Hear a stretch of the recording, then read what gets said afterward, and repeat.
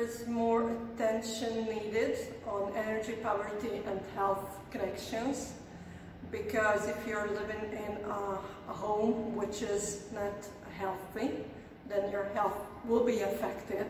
And I think the governments, the local governments, the cities, and also the European Union needs to focus more on that, because it will affect eventually not only the well-being of people, but also the budget of the member states and the European Union. So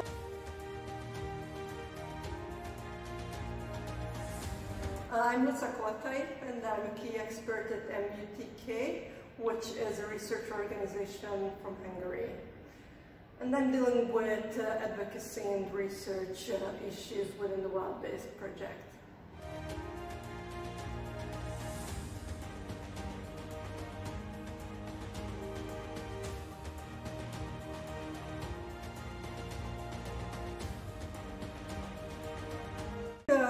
Coming from an Eastern Central European country, it is very important to the voice of those living in the big socialist blocks of flats can be heard in Europe, because these are not efficient homes.